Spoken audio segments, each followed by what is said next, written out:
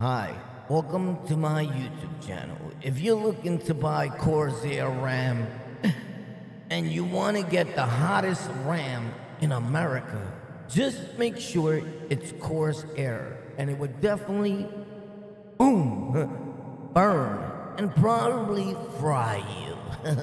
Welcome to Corsair Heat Life. Corsair, why are you doing this? So yeah, if you ever plan on burning up, just get Corsair Ram. If you're cold, it will heat up your whole entire life. The hottest Ram in America by Corsair. Now, here's my thing with this Corsair Ram, right? So I go out and I went to buy actually the one that says on it Intel XMP, I think is what it says. It's the bottom box. I think there's two boxes there. Anyway, and then I said it's 32, right? The other one's 3200. So I said, oh, the 36 AMD Ryzen ready uh at 36. And the first ones I bought said Intel. So you see this little round circle right here says Ryzen AMD, right? So the other ones say Intel, and they were 3200. So these are 36. So I figure I'll upgrade, which I just had put the Intel ones in my rig because I, excuse me, just had upgraded. So like 2 days later, my genius self decides that let's upgrade again. Hey, Mister, I got it made, right? No, I could have spent that money on something else, like my light bill that is needed in order to run the Corsair RAM, right? But no, I want more RAM. Here we go. The numbers thing. We're greedy. The mind, the human mind, right? We want more, more, more, more. It's not needed. It's a want. So I want it and I go and I order it. Now, here's the thing. It sucked. And I'm talking about completely. So this RAM that you see right here, I try to put it in a X570 motherboard. Now, the motherboard says AMD ready, Windows 11 ready. I'm running Windows 10. So I figure once you pop it in, pop, the RAM is going to work. Why? Because it's AMD ready. Now, this is the motherboard, which I should have stood with my original motherboard that I had that was way more expensive than this motherboard at price, what I paid for it back, when I did. And it was a B450 uh Aroa's gigabit. And that motherboard was so awesome, right? To me. And even the RAM sticks that were in them. And I'll put those in the link in the description of this video because even the RAM sticks that I had before these, they said gaming ready. They were like PNY XL8s. Bottom line is, I'll put the link in the description. They on super sale for like $50, $54, probably less by now.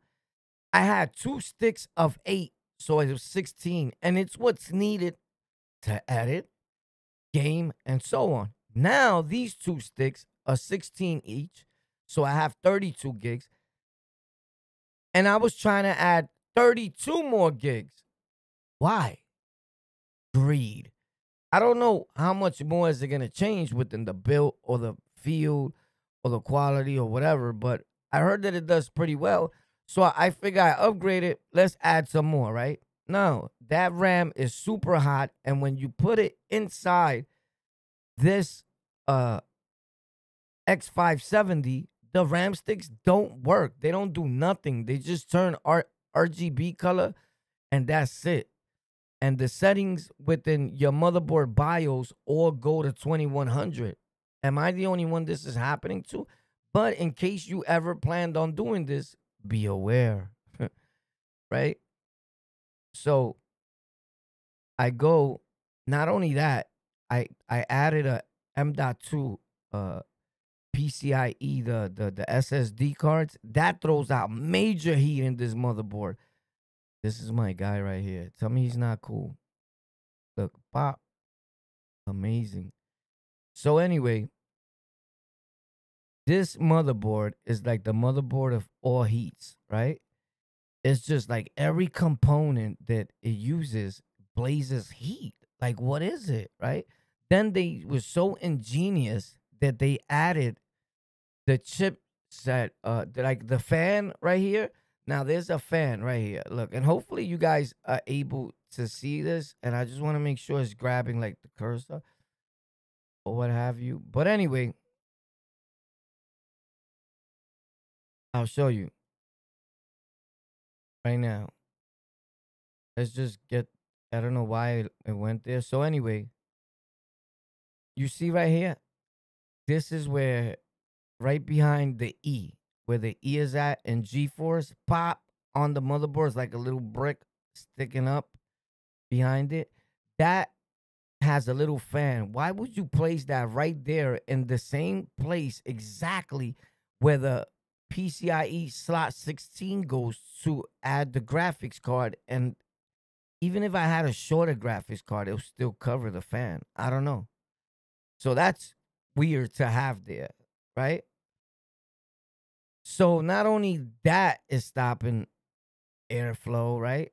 The RAM sticks are super hot. Your CPU gets super hot in there. Mind you, I bought a X5 X 5800 thinking that it's better than the one that I had before. No. That mother also comes fully loaded with major heat. So the heat that I was trying to get rid of just followed me 10 times worse, right? So every upgrade is not the best of your upgrades, but you learn as you go along. Pop. So I had a power supply that was already super strong. I had 750 Corsair, top of the line power supply that was good. It was heating up the RAM sticks, everything well, the motherboard, good, 750. I go and I buy for $250 a RMX 1000 watts Corsair. Now tell me, why would I need 1,000 watts for this rig here? Because we're greedy and we want more power. And I figure, you know what? It's future proof if I ever upgrade again, which I already bought DDR5 RAM by Corsair. That's probably going to be super hotter for 200 and something dollars. I have them there. Uh, and it's kind of sort of like they copied the pattern to the PNY RAM that I told you I had. Because the RGB, the layout, like the diffuser, the white part right here, the diffuse is as thick as the same other RAMs that I had. And I always said that the other RAM I had looked way better just based at the RGB-ish color, wherever they flow through, was thicker instead of thin like the regular Corsair. So I guess they heard us and they made them super thick. So it almost looks like 4 slots are filled when it's only 2. But that's all you need. You know, I'm dual channeling. You put one in one slot, you skip a slot, put the other one in the slot, skip a slot, and put it out. All motherboards are like that, the configuration. So you want to always look at your motherboard manual. With that being said, I don't know if I made the right decisions. Now, I'm starting to cool it down and figure it out, how to lower voltages and all that, right? But I didn't want to go through all that, dude. You know? And I just think it's sad, you know, to me, that the Corsair RAM is that hot. And then I noticed, I found they make this is why this happens. Corsair actually has a cover that goes over the RAM sticks that has a fan that blows air into the RAM. And they sell you that for $54. But here's the thing, it is super ugly. And like to put that in on your rig, they try to make it cool, like you could change to blue, silver, or red. And I'll probably put a pic of it somewhere here. But I'll put the link in the description if you want to get it. It's cool. It's going to keep it cool. Here's what I did. I put a fan, a little $9 fan I bought, pointing directly to the PCIe slot that I told y'all that gets super hot also. That's my streaming rig. It has a 2060 Super in it. I'm probably gonna change, and it has integrated graphics because it has a i7 700K. So the Super is not even needed. I just added it to utilize it. But I got a few graphics cards. If anyone is in need of a graphics card, mixers, anything, fans, Ram sticks. If you need anything, let me know if I can help you out. We will here at Tech for Rec. And other than that, we do a lot of giveaways. So if anyone can tell me the exact make of that radiator up there that's connected to this, and you get the exact make, like the name and the number, the exact name, then I'll give you a Audio Technica microphone that I have brand new in the box. Facts. I might pick whatever I pick is gonna be cool, but you definitely get the Audio Technica microphone. But with that being said, everything's just hot. So let me know how you lower your voltage, and I'll be keeping you up to date on how I've been lowering my voltage. I'll make a video like that. So that's all you gotta do is lower the voltage. The whole thing of the video is you gotta lower voltage. But the power supply, there's nothing you could do. The fan doesn't even start spinning until you put a heavy load on your PC. And that sucks because by then, it's already gotten so hot. The other power supplies, the fans is just spinning. I'd rather the fan be spinning and not blowing all that heat in my room. That makes your studio super hot, bro. So yeah, that 1,000-watt power supply that I just put in there, if you're trying to get one, let me know. It's brand new. I haven't even had it in there 2 weeks. So I'm about to get rid of that when I got the box and everything. I'll either post it, and I'll probably just go right back to the 750 watts regular Corsair power supply because I'm trying to diffuse heat. Why would you bring more heat to my setup and not even have that fan spinning on a 1,000-watt power supply? So that could cause everything else to get hot because the heat travels upward. And that's what we're trying to do, get heat out of this PC case, right? So, I don't know. Drop a comment. Let me know. That's a 3060 Ti right there if you want to know. MSI. I have it for like a month or so. But yeah. Before this in there, I had a X580, a 2060 Super. A few graphics cards have been in here.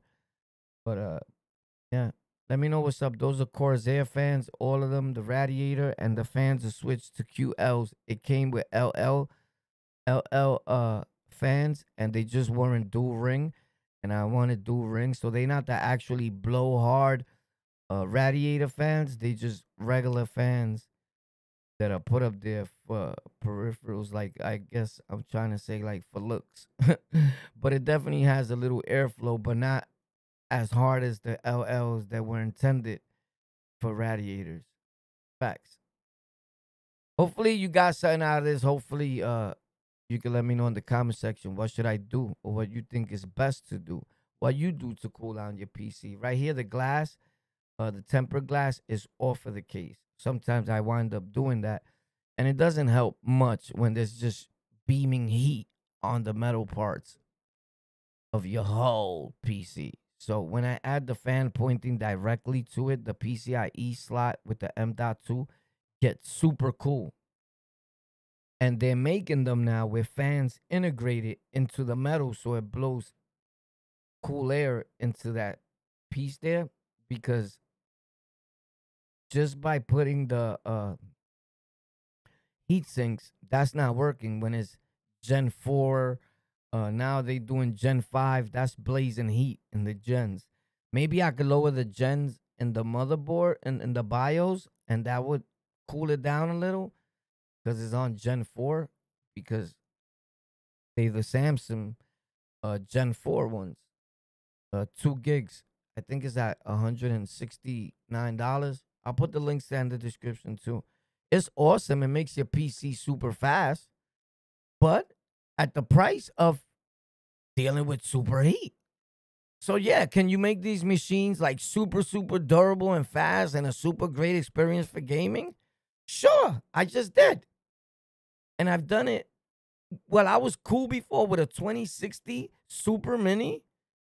The performance, I didn't see much of a difference at all, if not any.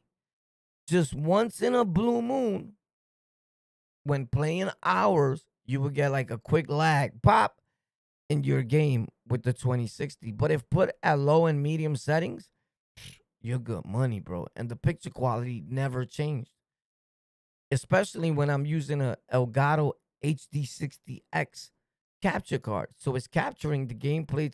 It's amazing what you could do without spending super money. Now here I go and I spent a few $1,000s right here, but at 4 times the heat. I don't think it's fair. I don't think it's fair at all. Something needs to be done immediately.